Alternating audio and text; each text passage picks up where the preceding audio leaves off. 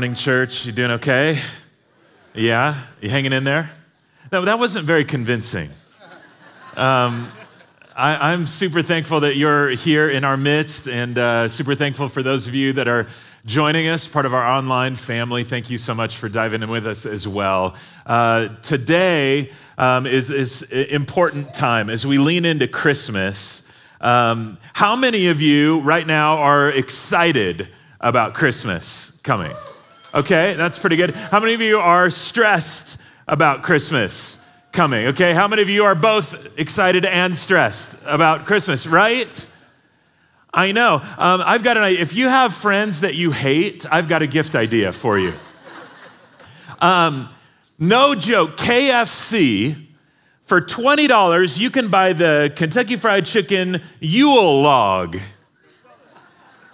And you burn this log in your fireplace, and it makes your entire house smell like Kentucky Fried Chicken. Really? Is that necessary? For another $20, you can bathe in the Colonel's slaw. What's next?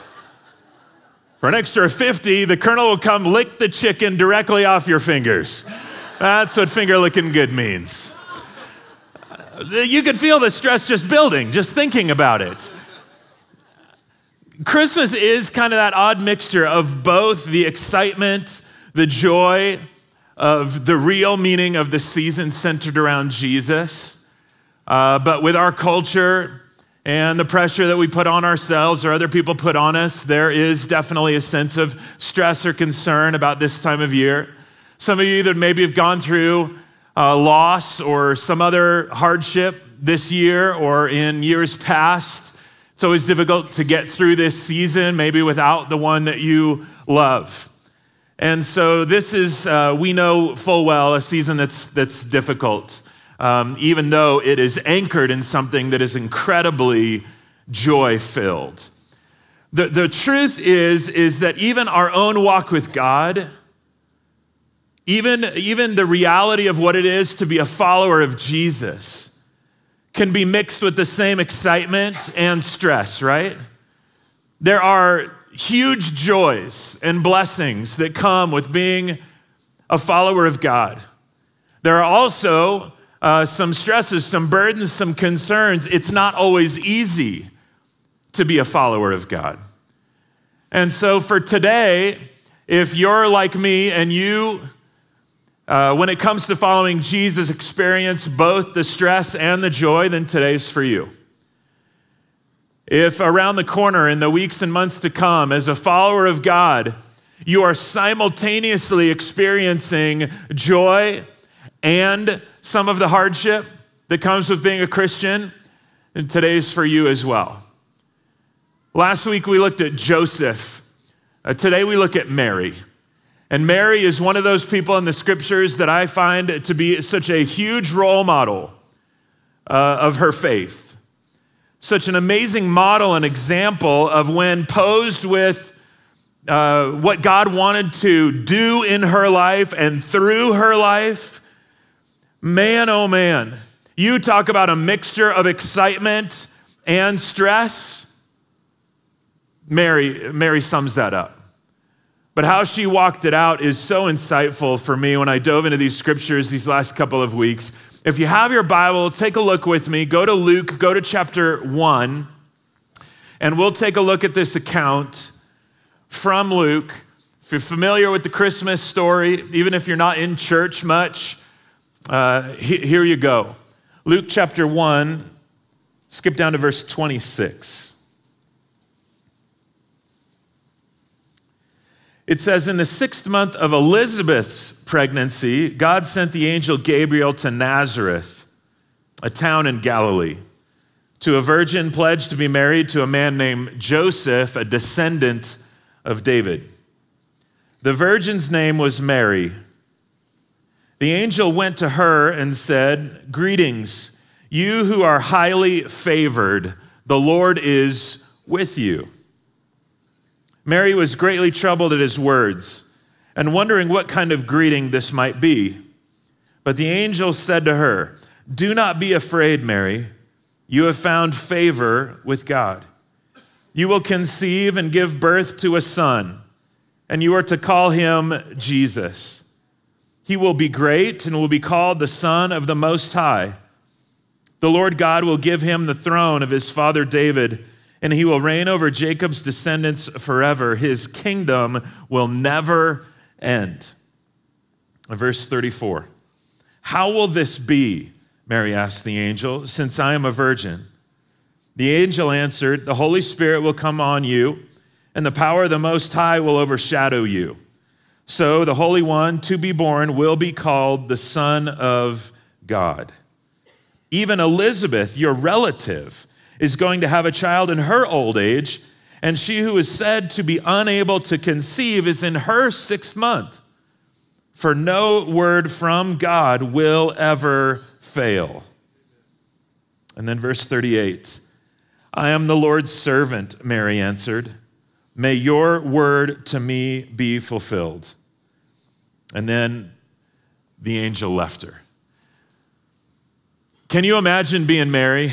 I mean, put yourself just in her shoes just for a moment. Imagine the volume of emotions, thoughts, questions that you'd begin to process through. What in the world is my husband going to think? What are others going to think, especially considering the nature of this pregnancy?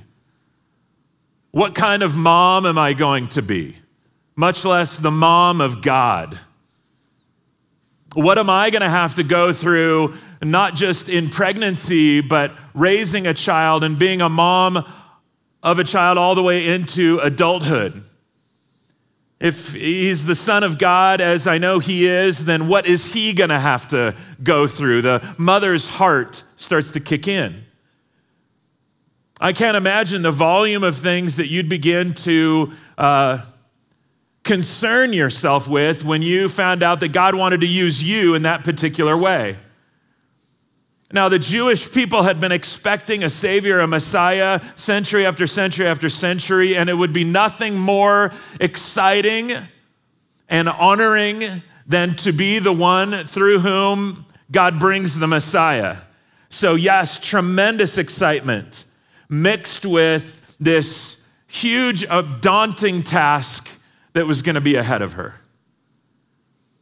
You know that when it comes to being a follower of Jesus, it's that same sort of odd mixture of the joy and the blessings, as well as a kind of daunting, often isolating experience to be a follower of Jesus, isn't it? It's not always easy to follow Christ. It's not always easy to do what God wants you to do. It can be a challenge. It's a narrow road that few people find. Jesus in Luke chapter 9, just some chapters later in this same account, has kind of an interesting moment where Jesus reinforces the cost that comes for those that will follow him. Yes, there's joy. Yes, there's blessing, but there is a cost. Somebody comes up to Jesus and says, I'll follow wherever you go, Jesus. I will follow you absolutely anywhere. And Jesus senses that maybe his response is a little too quick. Maybe the guy wants to follow because of some perceived glamour that comes with it, or just for the blessings of it, but has completely missed that there is a cost to following Jesus. And Jesus responds, hey, foxes, they've got holes to live in. Birds have nests, but the Son of Man doesn't have anywhere to lay his head.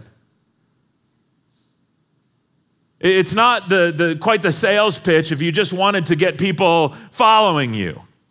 But Jesus wanted to make sure that his followers knew what they were getting into. Are there huge blessings that can only be found in a relationship with him? You better believe it. But are there challenges that come with walking the narrow road? Are there some cost to being a disciple of Jesus Christ? You bet. Shortly after, a couple other people come. And this time, Jesus does the inviting. He says, come, follow me. Come, follow me. And both of these individuals respond to the invitation not too fast, but in this case, too slow. Come, follow me. And they both respond with some version of, yeah, that sounds good. But first, let me take care of this. Oh, no, that sounds good, Jesus, but first, let me deal with this. In other words, they were saying, okay, what you've got for me is good, Jesus, but just not right now. And there, Jesus responds again pretty directly. He says, nobody that puts their hand to the plow and then looks back is fit for the kingdom of God. In other words, Jesus is just saying, hey, listen up. When it comes to following me, this is a serious deal. It requires a focus. It requires determination. It requires obedience. It requires sacrifice, perseverance. This is no small thing. Are there tremendous blessings of the power of the living God being alive in you? Yes. Are there the blessings of his grace and his mercy? Yes. Are the blessings of eternal life promised to you? Yes. But between the time that you step into a relationship with Jesus and then he calls you home, is it always going to be easy? No. And this narrow road that he's called us to is a very, very special one, filled oftentimes simultaneously with the blessings that are always there for his kids, the promises, the word of God that never, ever fails. And yet the reality of the day in, the day out, the struggles of what it is to do what God's called us to do.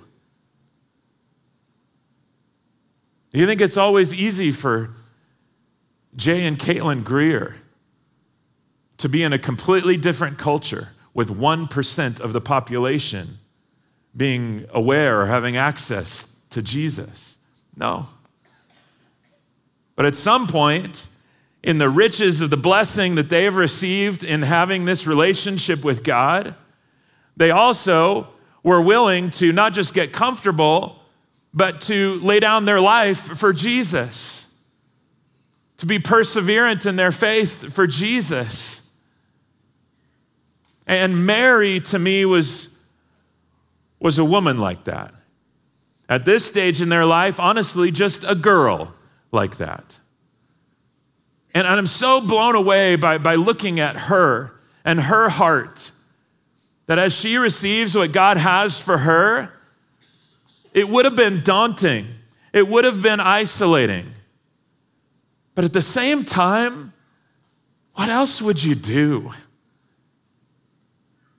If God Almighty had opened up his word to you and said, I've got something for you to do. I've wired you unique. I've given you gifts and blessings. And so I would like you to use them. And then I've given you something for you to do. I've wired you unique and given you these blessings, and I want you to use them. And then I've made you unique, and I've given you some blessings, and I want you to use them. When you put it that way, you go, okay, sure. Look back at Mary's response. Look at verse 28. It says, the angel went to her and said, greetings, you who are highly favored. The Lord is with you. That's a good line. Those are some good words. If Jesus said, hey, you're highly favored, and I'm with you, the Lord God is going to be with you. Okay, sounds pretty good to me. But look at Mary's response, verse 29. Mary was greatly troubled at his words and wondered what kind of greeting this might be. She's wrestling with the greeting. She's wrestling with those words being spoken to her. But the angel said to her, "Do not be afraid, Mary. You have found favor with God." Do you know there's a tremendous humility to Mary? There was a humility that said, I'm totally aware that I am not God Almighty. I know him and I'm not him. I think a lot of us wrestle with unworthiness. There's kind of a nagging sense in a lot of our journeys where we just go, gosh, I'm not worthy to be used by God. I'm not worthy to even be a relationship with God, much less let him do something in and through me or with my life. And I'm burdened for that. I'm burdened for that if you're a kid or you're a teenager or you're an adult or a senior adult and you wrestle with that sense of unworthiness. And the first time I read through this, I thought, oh, she's just doing that normal thing of just kind of wrestling with, I'm not worthy. And that's when you say I'm favored and you've got this plan. Well, I'm not really worthy. I don't actually, the more I lean into this, the more I don't think that's where she was. I think that's normal for a lot of us to wrestle with unworthiness. But sometimes I think what's harder than wrestling with unworthiness is when God says, hey, you are worthy. Now what? We use our unworthiness as a big excuse. No, I'm not worthy to be in a relationship with God. Or, okay, I get that you want to be in a relationship with me because you're extra gracious and merciful. But I'm certainly not worthy to be used by you until God grabs a hold of you by the power of his Holy Spirit and the truth of his word and speaks something different over you. And that's what he does with Mary. I don't know how exactly she was feeling, but I think she really started to wrestle with, wait a minute. Regardless of how I feel, God says I am worthy, and for whatever reason, I have found favor with him. Game on. Christian, some of you may have jumped into a relationship with Jesus in some senses too quick. You didn't really know the full scope of what you were doing when you stepped into a relationship with Almighty God. Others of you, maybe it was too slow. You had years and years and years of that sounds good, but not right now, or I'll get to it later. But regardless of where you're at right here and right now, today, if God speaks up and he says, I made you, I created you, and then I sent my son Jesus to die for you. And he conquered sin and conquered death, and then he rose from the grave. And now he's desiring to rescue you from your sin. And he wants to be alive in you, actively involved in you. And he wants to change your identity, not from what you think or what you feel or what other people have said, but that you then would be defined by what he says about you, about how you really are from your Creator's perspective. Now, if you start to think of yourself differently than God says about you, if God says you're worthy and you say, I'm not worthy, one of you's mistaken. I can tell you which one it is if you really want to know. Come see me after.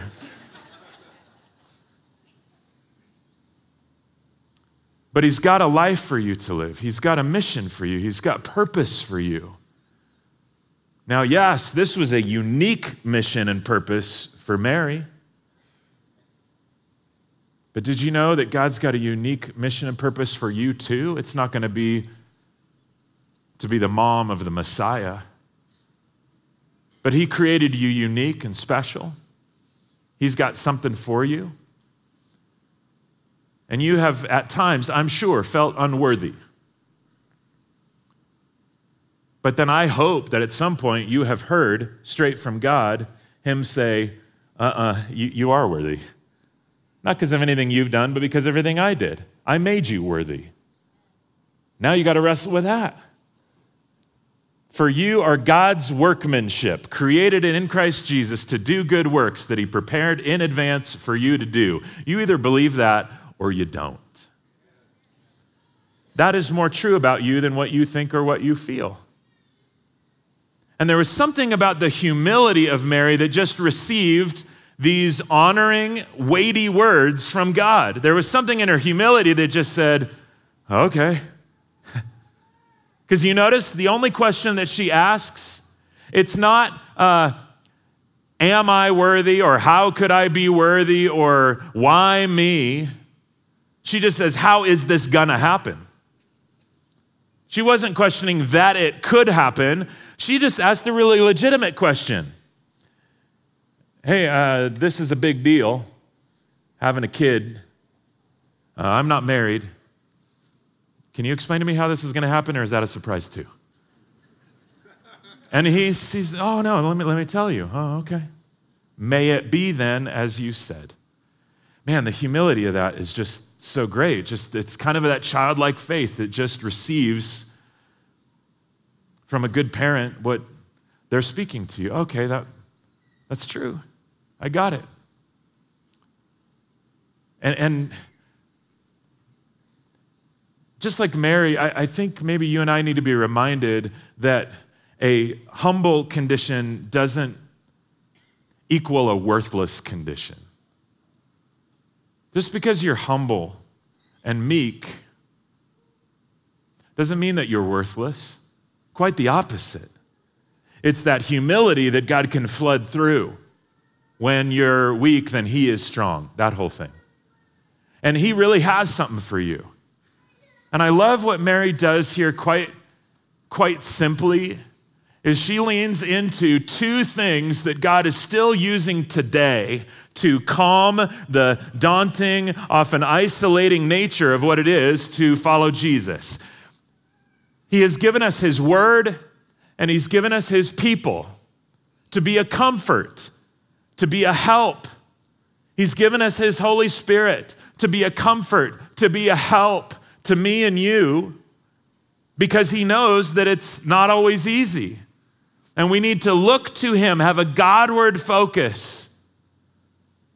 We need to be sensitive to his Holy Spirit. And yes, we do need some of the people around us to be tangible representation or reminders of what it is that God has called us to.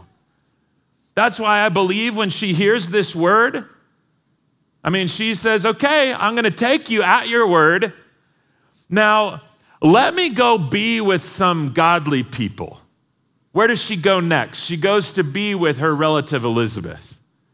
And if you keep reading verses 39 through 45, she goes to Elizabeth, her relative, because she needs some tangible sort of comfort. She needs a godly counsel and someone to share the excitement with, but I'm sure also process some of the stress or the, oh my goodness. And she meets up with Elizabeth and they have this amazing time, and Elizabeth, as a godly woman, pronounces a blessing on Mary. And then Mary gives this amazing song, this amazing poem is her response. And you can see where Mary's focus is. It's where our focus should be. As I read through this, look, is Mary's focus on herself or her strength or her ability to navigate the years to come? Is it on her circumstances? No, what you're gonna find is her focus is on the Lord. As she sings this song, and that's where our focus should be as well, in the midst of what it is that we follow God in these crazy seasons. It's not my track record, it's not your track record, it's his track record that's worth looking at. Look at verse 46. Mary said, "My soul glorifies the Lord, and my spirit rejoices in God my Savior. For he has been mindful of the humble state of his servant. From now on, all generations will call me blessed. For the Mighty One has done great things for me. Holy is his name. His mercy extends to those who fear him from generation to generation. He has performed mighty deeds with his arm. He's scattered those who are proud in their inmost thoughts. He's brought down rulers from their thrones, but he has lifted up the humble. He has filled the hungry with good things, but has sent the rich away empty. He has helped his servant Israel, remembering to be merciful to Abraham and his descendants forever, just as he promised our ancestors. And then I love verse 56. Mary stayed with Elizabeth for about 3 months and then returned home. Her focus is on God himself, God's track record, God's word, God's promises, God's faithfulness. Man, if you zero in on your word, your track record, your background, your past, you probably got good reason to feel like what's ahead of you is daunting. But if you keep your focus on the Lord and his word on a daily basis, he'll pull your sights to where they should be. And then I love that he's given us this little gem here. Mary stayed with Elizabeth for 3 months. In the midst of some of the most daunting, difficult seasons, God has given you brothers and sisters in Christ, family, friends to lean into. You need them and they need you in those seasons to be a strength and a comfort, a tangible reminder of what God's up to in your journey. That is so, so key for me and you going forward. Otherwise, the enemy can come in and pluck you off this narrow road. He can distract you. He can wipe you out. But there's too much at stake. We need to continue to listen to the Lord. And we continue to focus not on ourselves, but on the other people around us doing what it is that God has called us to do. In junior high, my junior high school had 2 lunches. I was in the first lunch and all my friends were in the second lunch. And in the second lunch, there were 2 boys that always sat alone at one table because there was nothing cool about them in any way, shape, or form. My buddies that were in that lunch, they started to see them and think on them. They had words from our youth pastor running through their minds about, gosh, Jesus loves them. We should probably go love them too. Just 2 of my friendship group turned to the rest of their friendship group and said, we should go sit with those kids over there. We should go eat with them. And the other friend said, are you crazy? Why would you do that? That's going to be social suicide if you go start spending your time over there. People are going to think that you're like them, and you're going to just fall into a whole bunch of other, normal junior high stuff that you don't want to fall into. Don't do that. And it took a sense of courage for 2 of the friends in that friendship group that had brought it up in the first place. It took a sense of them being really focused not on what everybody else was saying or even potential of what might happen, but on the character and the nature of God and what God's word has to say about loving the people around us. And they went over and they sat down and they ate with those kids anyway. Not just once, but every single day for the next couple of weeks. To the point that it got so weird that the rest of the friendship group, Christian kids, began to make fun of the 2 that had joined the other 2. What the Christian friends had said would happen did happen. The 2 that joined the ones that were loners started getting grouped in with them. But the Christians that were hanging with the loner kids, they started to realize, gosh, there's something special about these 2 and unique and interesting. And they found out that they were actually really great people. They didn't know Jesus. There became a relationship there enough where those two friends invited them to their youth group, where then they heard about the gospel. And over time, those two just continued to hang with the two that they'd gone over to join and let the others figure out if they were going to really live out the Christian life or not. About 3-4 weeks had gone by, and one of the two loner kids came up to one of the two Christian kids that had been eating with him and handed him a letter and then walked away. The Christian friend opened it up, and he read the letter, and he said, "A few weeks ago, I was ready to take my own life. I didn't believe in God. I'd been bullied. I'd been minimized. I'd been pushed out to the outside from my family, from this school, from everybody. And I prayed the night before, God, if you're real, if you even exist, and I'm sure you don't, then you need to send someone to show me that you're real and that you love me. And if you don't, then I'm going to take my life by the end of the school day." He said, "That was the same day that you and your friend came and sat down at my table. And it changed everything. But it came from a place of two individuals taking seriously what it is to walk with Jesus, listening to the word of God, being humbled before God, and just saying, "Yes, Lord, use me. Whatever you want to do in and through me. I'm not going to get out ahead of you, and I'm not going to lag behind you. I want to be a follower of yours, whatever may come." And they continued to. And you and I need to continue to be those sorts of people.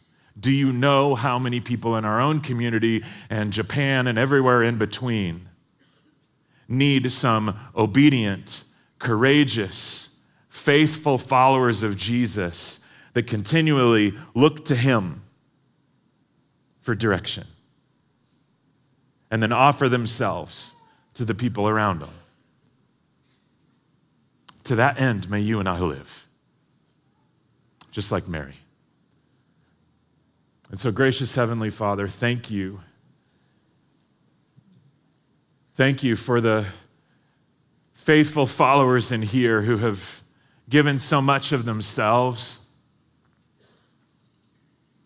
who, even though doing what you've called them to do is not always easy, they continue to take that step of faith, that step of obedience. Remind them that they are worthy in your sight because of what you are doing in their life, because of what you have spoken over them, because of what you are making true in them. And then use us, Father, to be faithful to the calling that you've placed on our life, whatever that might be. We give you the praise and the glory. In Jesus' precious name, amen.